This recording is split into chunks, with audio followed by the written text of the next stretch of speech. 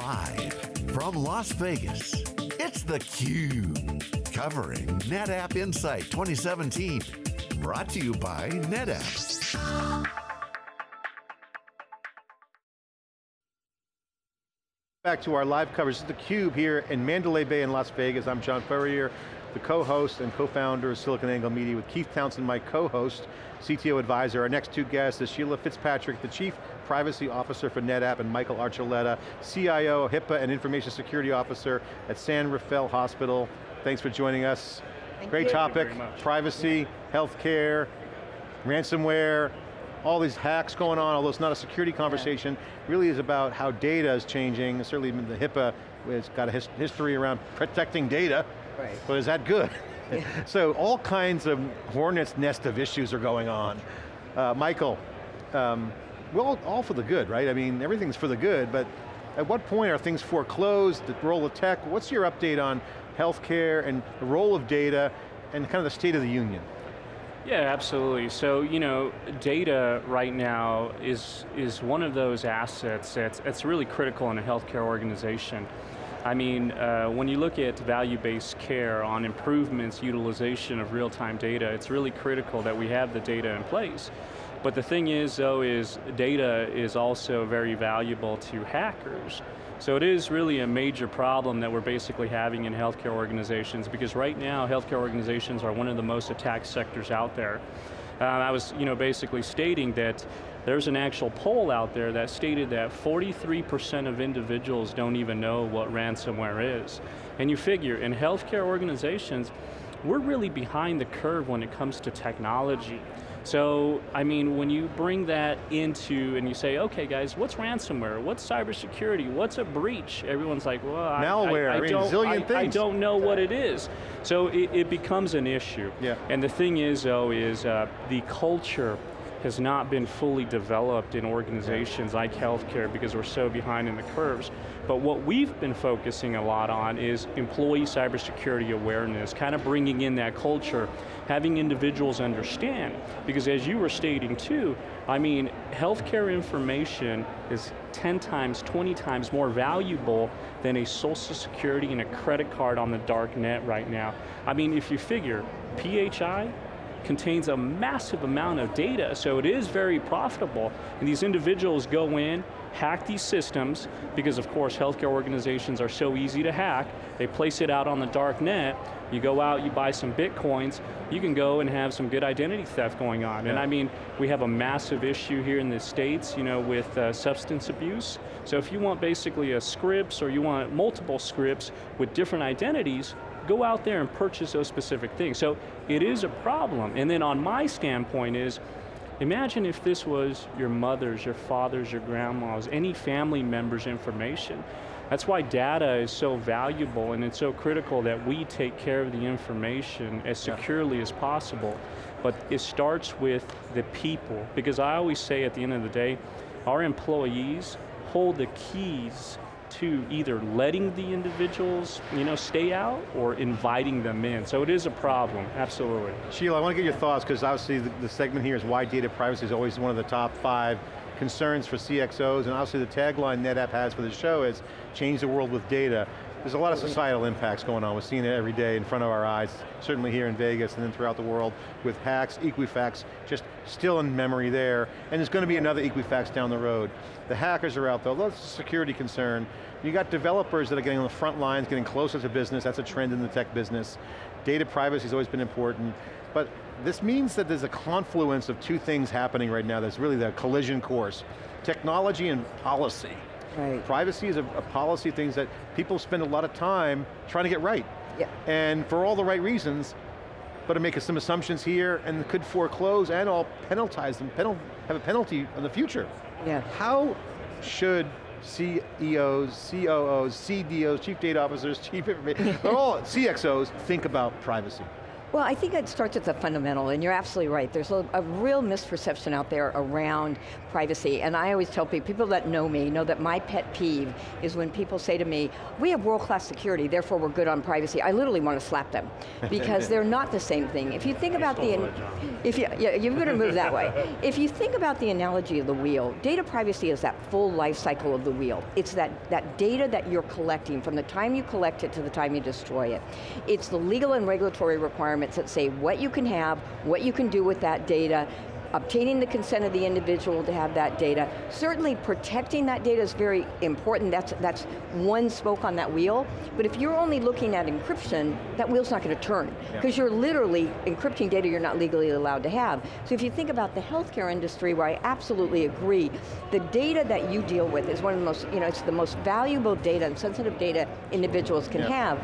But oftentimes, even healthcare organizations don't even know what they're collecting, or they're collecting data that maybe they don't necessarily need, or they only think about protecting that protected health information, but they don't think about the other personal data they collect. They collect information on your name, your phone number, your home address, dependent information, emergency contact. That's not protected health information. That's personal data that's covered under privacy laws. Here's the dilemma I want to ask you guys to react to, because this is kind of the reality as we see it on theCUBE. We go to hundreds of events a year, talk to a lot of thought leaders and experts. You guys are out in the field every day. Here's a dilemma. I need to innovate my business, I got to do a digital transformation. Data is the new competitive advantage. I got to surface data, not in a batch basis, real time, so I can provide the kinds of services in real time using data. Right. At the same time, that's an innovative, organic growing, fast-paced technological advancement. At the same time, I'm really nervous, because the impact of ransomware and some of these backlash events caused me to go pause. So the balancing out between governance and policy, which could make you go slower, versus the, let's go, move fast, break stuff, let's go, build some new apps. I want to go faster, I want to innovate for my business and for my customers, but I want to screw myself at the same time. How do you think about that? How do you react to that? And how do you talk to customers about that when they try to figure it out? So that's an area that I spend a lot of time talking about, because I'm very fortunate that I get to travel the globe, and I'm meeting with our customers all over the world. And those same issues, they want to adapt to new technology. They want to invest in the cloud. They want to invest in AI, in Internet of Things. But at the same time, I keep going back to, it's like building a house. You have to start with the ground floor. You have to build your privacy compliance program and understand what data do you need in order to drive your business. What data do you need to support your customers, your patients, your employees? Once you've determined that fundamental need and what your legal requirements are, that's when you start looking at technology. What's the right technology to invest in? You don't start that journey by deciding on technology and then fit the data in. You have to start with what the data is and what you want to do with that data, what service you're trying to provide, and what the basics are, and then you build up. So foundationally, data is the initial building block. Absolutely. It's you don't build a house by starting with the second floor. If you start looking at tools and technology to begin with, that house is going to collapse. So you start with the data and then you build up.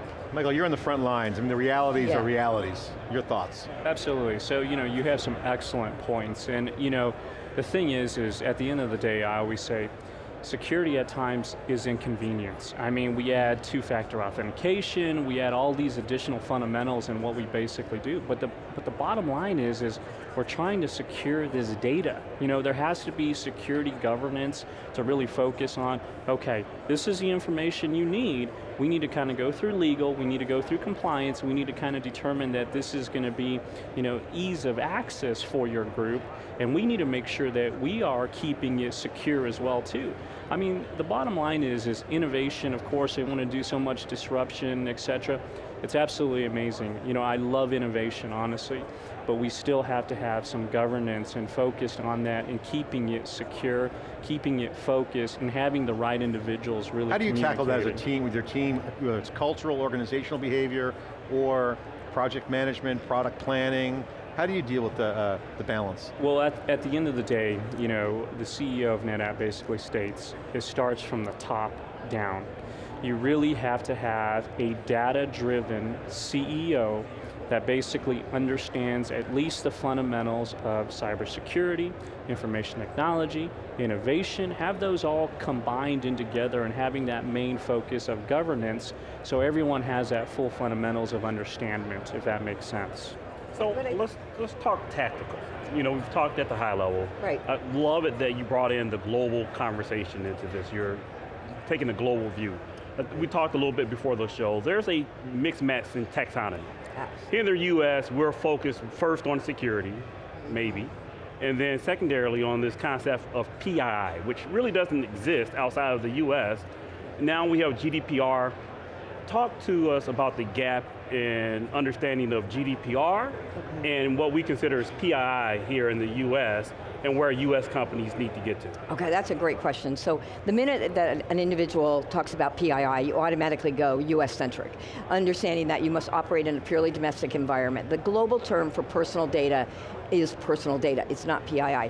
There is a fundamental difference. In the US, there is a respect for confidentiality, but there's no real respect for privacy. When you talk about GDPR, that is the biggest overhaul in data protection laws in 25 years. It is going to have ramifications and ripple effect across the globe. It is the first extraterritorial data privacy law.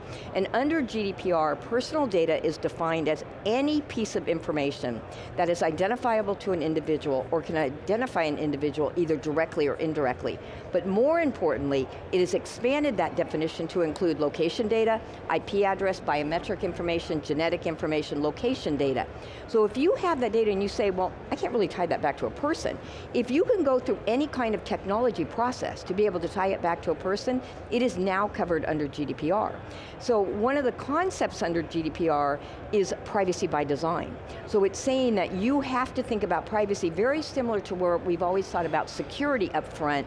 When you're investing in new technology, when you're investing in a new program, you need to think about, going back to what I said earlier, what data do you need? What problem are you trying to solve? What do you absolutely have to make this technology work? And then what is the impact going to be on personal data? So I absolutely agree, security is incredibly important because you need to build a fortress around that data. But if you haven't dealt with the privacy component of GDPR and other data protection laws, security, it would be like me going down and robbing a bank, coming home and putting that money in the vault in my house, locking it up and going, that money's secure, no one can get to it. When the police come knocking on my door, they're not going to care that I have that locked in a vault. That's not my money. And you have to think about personal data the same way, and certainly healthcare information the same way. You need the consent of the individual, and you need to articulate what you're going to do with that data. Be transparent. So the laws are not trying to inhibit or prohibit technology, they're just trying to get you to think about. So Michael, as we think about this, how it impacts GDPR specifically, the healthcare industry talked at dinner about this a little bit. We're talking about medical records, doctors, medical professionals like to keep as much data as possible. Researchers want to get to as much data as possible. What are some of the ramifications, or considerations at least, for the medical industry? Yeah, absolutely. So, on your standpoint there, as you stated, at the end of the day, when we basically look and we focus on our security governance, we go over the same fundamentals as you were going. What information is basically needed to access that information for the patient? What is needed from the physician standpoint? What is needed from the nurse's standpoint? Because the thing is we don't just open it up to everyone. Like on coming in by different specific job functionalities, we kind of prioritize and put different levels of, this is the level of data this individual basically needs versus this individual. And the thing is the beauty about what we basically have focused on a lot too is we developed the overall security governance committee that kind of focuses on the specific data from HIPAA, high-tech, and the different laws that we're focused on in healthcare. And we really have started focusing a lot on two-factor authentication with accessing information. So we're really utilizing some of those Vasco tokens, RSA tokens with algorithm changes, et cetera. But at the end of the day, the thing is the main focus is what information do you need? And the bottom line is it has to have that specific culture of understanding that cybersecurity and data is very important.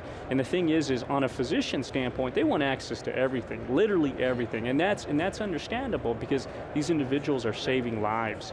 But the thing is though, is there has to be governance in place, and they have to have that understanding that this can be an issue moving forward. These are the potential problems of a breach that could basically happen. This is the information that you need. If there's more information that is needed, it will go through the Security Compliance Governance Committee. It's a hard job. I mean, if they want the nirvana, they want the holy grail, they want everything right there. Thanks for coming on, I appreciate making aware of the data, privacy issues. Sheila, thanks so much for coming on. Michael, thank you. I'll give you guys a final word on how management teams, executives, should align around this important objective, because there's some inconvenience happening in the short term, but automation's coming, machine learning, all this great stuff is being promised and looks good off the tee, as they say in golf, but the reality is there's a lot of lip service out there. Yeah. So the taglines, oh, we're strong on privacy. Oh, yeah. So walking the talk is about having a position. Absolutely. Not just the tagline or the talking points, having a positioning around it first. Absolutely. And getting an executive alignment. So final point, what's your advice to folks out there who have either are thinking this through hard? Is it a matter of reducing choices? Evaluation, what is your thoughts on how to attack and think about and start moving the ball down the field on privacy? Well, that's a great question. I think certainly at NetApp, and as you mentioned earlier, I mean, our executive team, and certainly George Curry and our CEO, absolutely has a philosophical belief in that fundamental right to privacy, and respects the fact that privacy is key to what we do. It has to become a competitive advantage, almost in an accidental way, because we take it so seriously. It's a matter of balance. You know, absolutely we need to take advantage of new technology. We're a technology company, we're building technology, but we also have to respect the fact that we operate around the world and there are laws that we have to comply with, and those laws dictate what data we can and cannot have and what we can do with that data. So it's that balance between data's our greatest asset, we need to protect it. It can also be our greatest detriment if we're not treating it in a respectful manner, and if we're not building technology that enables our customers to protect that fundamental right to privacy. Michael, from a management team perspective, obviously functioning with an alignment implies a well-oiled machine. Not always the case these days, but how do you get there? What's your advice? You know, my advice is speak the language. CEOs, CFOs, administration, they basically don't want to hear this tech lingual at times, okay? Have them understand the basic fundamentals of what cybersecurity is, what it can do to the operations of an organization, what a breach can do financially to an organization, really have those kind of put in place. Bring that story to the board of directors, have them kind of focusing on the fundamentals on this is why we're protecting our information, and this is why it is so critical to keep this information safe. Because the thing is if you don't know how to tell the story, and if you don't know how to sell it, and really sell it to the point, you will not be successful. That's such a great, that's a great point, Michael. Yeah. And you know, we hear all the time too, the trend now is, you know, IT has always been kind of a cost center. Absolutely. Security and data governance around privacy should be looked at not so much as a profit center, but as you could go out of business, so you don't treat it as maximizing your efficiency on cost. The effectiveness of privacy is a stay in business table stake, and that has an impact on revenue, so it's quasi top line. Well, absolutely, if you think about the sanctions under the new GDPR alone, you could have one data privacy violation that the sanction could be equal to 4% of your annual global turnover. So it is something It's a revenue driver. It's a revenue driver. It's something you It's a revenue saver. Yeah. Well, for some companies it's become a revenue driver. This is the mindset. Absolutely. Most people think P&L, oh, cost structure, profit center. If they're profit center, they're doing sales. This is a new dynamic where risk management actually is a profit objective. Absolutely. Guys, great topic. We should continue this back in California. I'd love to. Michael, thanks for coming on, sharing the CIO perspective and the healthcare. Great content. It's theCUBE, breaking it down here, getting all the data, and keeping it public. That's our job, is to make all our data public and sharing it on SiliconANGLE.com and theCUBE.net. More live coverage here in Las Vegas with NetApp Insight 2017 after this short break.